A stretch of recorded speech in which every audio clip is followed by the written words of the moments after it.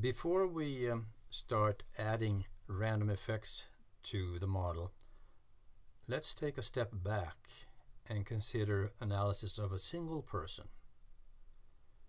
So we consider n equals 1 DSEM analysis, which is in line with classic time series analysis.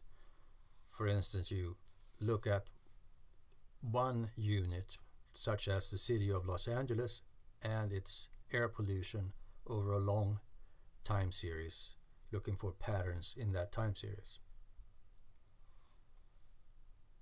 So we are looking at a graph like this in the univariate case. And here we're looking at a regression between observed variables. There's no longer a decomposition into within and between, because we're only looking at one person. And therefore, this is just a standard linear regression as it's drawn. We have an intercept, we have a slope, and we have a residual variance. So 3 parameters. So assuming that we have enough time points to estimate 3 parameters, this should be just fine. The estimate should be coming out okay. Of course, we can look at multivariate versions too, adding variables to the model. And a common example is the VAR model, vector autoregressive model, which is like cross-like panel modeling, except now for very long time series. And the interesting thing is that Mplus allows a full structural equation model to be specified, even when you're analyzing only a single person. So for instance, you can do factor analysis for one person, as long as you have enough time points. So what does the Mplus input look like then? Well, we're considering one variable, and we add use observations ID equals 41. So we're taking a look at person 41 in our sample. We still have the lagged option, and we still have the t-interval option. But we don't do type equals 2 level analysis. This is regular single level analysis. Estimator is still base, however, and the model then is a single level model specification, PA regressed on PA at a previous time point, lag 1. Very simple to do. And on slide 57, and we'll take a look at the data for this person 41. Time series plot for 7 days, again the 7 days of Tuesday through Monday, and we have the PA score on the y-axis, and we see that the person has pretty level mood, positive affect mood for Tuesday, Wednesday, Thursday and Friday, but then get very happy on both Saturday and Sunday, and less so on Monday. On the x-axis then, this person is observed through 79 time points, and there are 12 occasions per day with t-interval 2, so 12 per day for 7 days, max 84.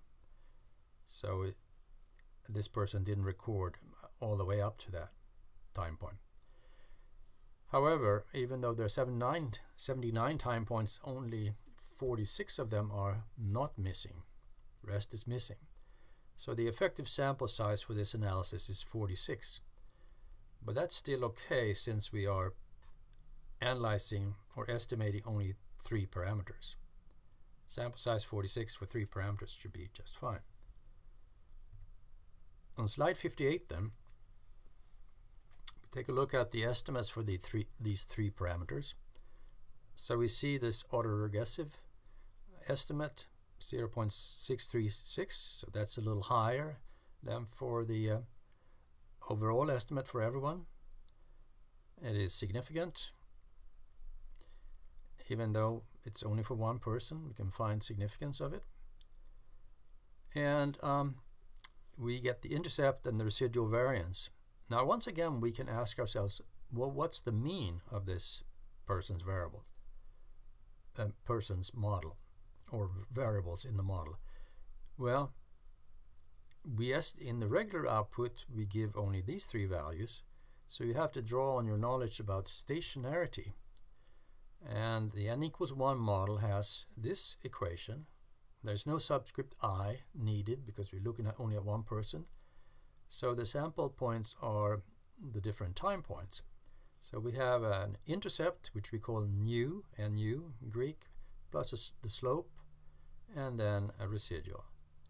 Stationarity implies that the mean at time t is the same as the mean at time t minus 1. We can call that mu.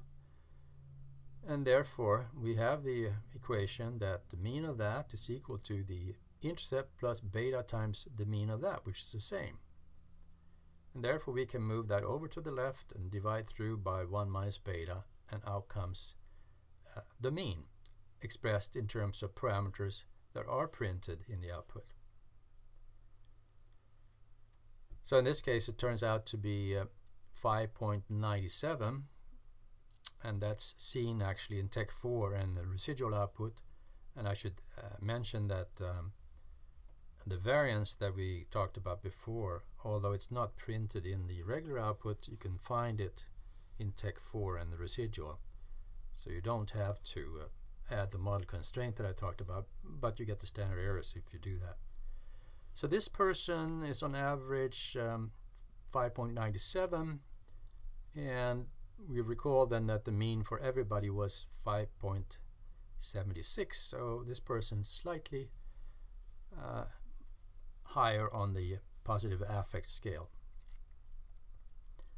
Now the interesting thing is that, as is seen here on slide 59, you can do a joint analysis, n equals 1 analysis of all individuals, and summarize that conveniently in Mplus. So that can be done by using the data data command option type equals Monte Carlo. And we describe that kind of feature in the User's Guide example 12.6, part 1 and part 2, how you set that up. So you analyze all the individuals in one run, and you get the estimates averaged by this feature. And you can see, check the Mplus input at this website, and that's a website that goes with a new book that I recommend, and at least the chapter here I recommend strongly for DSEM. So it's the Hamaker, Asparahov, Mutean, Dynamic Structural Equation Modeling as a combination of time series modeling, multi-level modeling, and structural equation modeling. Chapter 31 in the new second edition handbook of SEM. And in this section of that chapter called Empirical Illustration Part 1 on page 580 of the book, you will find a discussion of this joint n equals 1 analysis of all individuals. And it also then describes this type equals Monte Carlo data command feature. You can find this chapter in the pre-publication version at this URL. So I recommend that chapter warmly, and I also recommend exploring n equals 1 analysis, joint analysis of all individuals, as a precursor to seeing which effects, which parameters should be random, should vary across individuals. You can see the variation across individuals in this fashion.